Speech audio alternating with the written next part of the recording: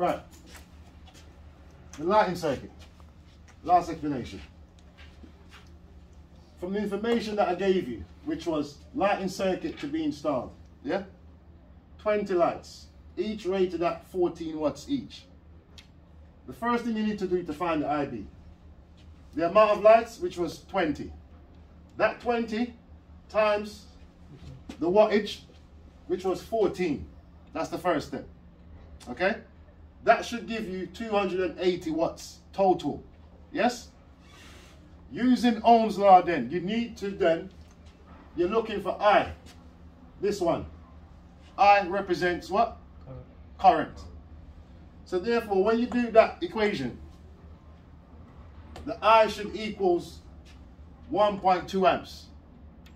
Because you got 280, which is the wattage, the power, yeah?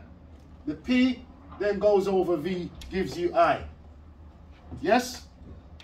The P in this scenario is 280 watts. Are you following me? Yeah. 280 divided by 230. Yeah? That's how we end up with 1.2 amps. Okay? The IN represents the protected device. The fuse. Yeah? The protect device. We then selected, I then gave you BSEN 6009-1, which is a RCBO. Okay?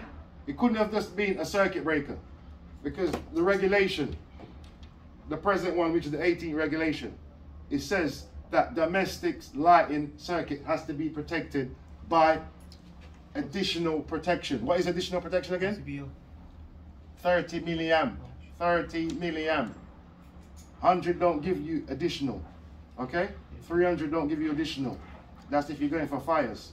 Yeah? Remember, construction site, 500. Right. So then we selected the IN, the fuse. As I said, BSEN 6009-1, 6 amps. Okay? RCBO. Yes? Right. So we then taken care of the IN, the IB. We've got the IT, which is the tabulated value. Okay? The cable size. For a lighting circuit, you use 1.5. Yeah? The CPC will be 1 mil. Okay? PVC, PVC. That's the cable. Okay? To do the VD, which stands for volt drop, we then go to volt drop. Yes? The formula for the volt drop, millivolt amps per meter. Okay? Times the design current. Times the length. Over 1000 because it's millivolt amps. That's why you have to then divide it by 1000. Yes? Okay. The IB, so that one there, the 29, you then need to go into your on-site guide to select what the NVAM is. Okay? If you look, you will see it says 29. The 29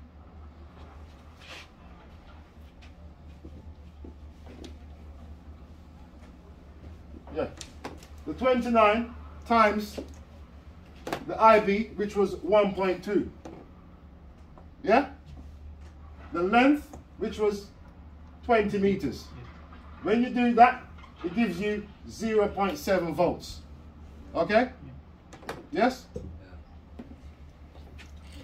At the same time, how do you know that that 0.7 volts is acceptable? Because it's a lighting circuit, and lighting circuit you allow how many percent? 3. Power 5. Lighting 3. Yes? So when you do 3% of 230, does it come to 6.9?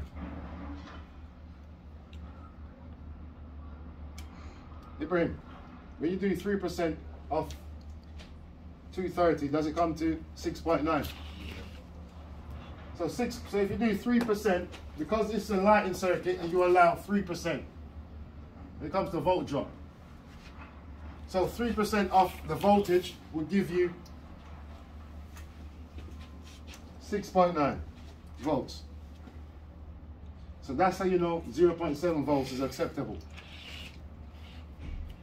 The next one I gave you was the ZS. To work out the ZS. I gave you the value for ZE, which was 0.4 ohms. Okay? To calculate the value for ZE, remember ZS says ZS equals ZE plus R1 plus R2. That's for ZS. ZS equals ZE plus R1 plus R2. Yeah. So by me giving you this formula for ZE, which is 0.4, all you had to do was do this formula now. You're going to use the R1 plus R2 for that 1.5 cable, which gives you 24.2. Are you following me? Yeah. From the 24.2, you use the length of the run, which was 20 meters. Yes? Because the CPC is incorporated in the cable, you have to put a multiplier. And that multiplier is 1.2. The formula is plus, here we multiply. The formula to find ZS is ZS equals ZE plus R1 plus R2. To use this formula to find out what you need to add, the ZS, to add to the ZE. Okay? When you do this formula, when you add them, you get your official ZS.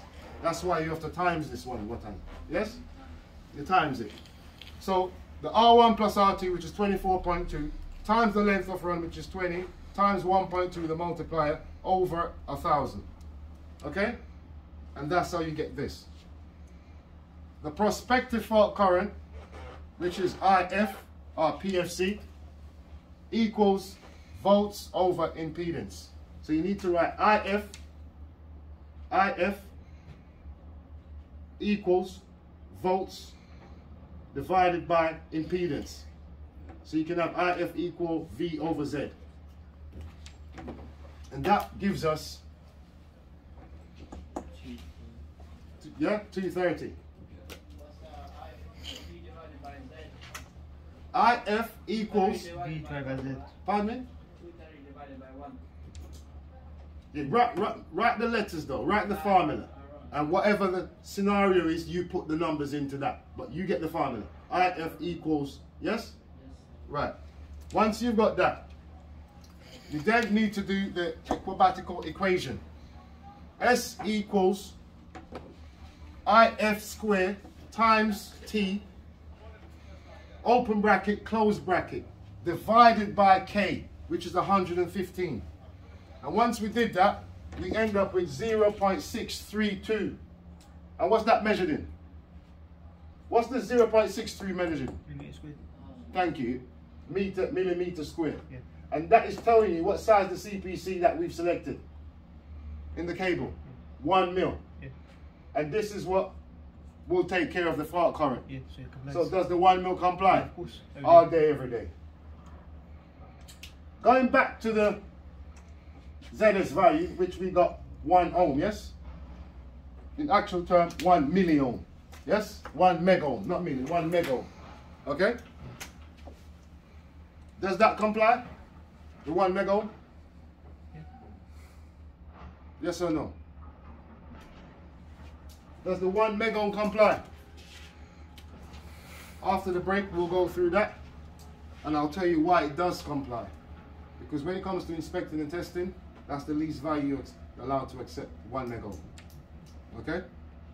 So, that is designing the circuit and steps you have to take to make sure that everything complies with the regulation. Okay? Thank you.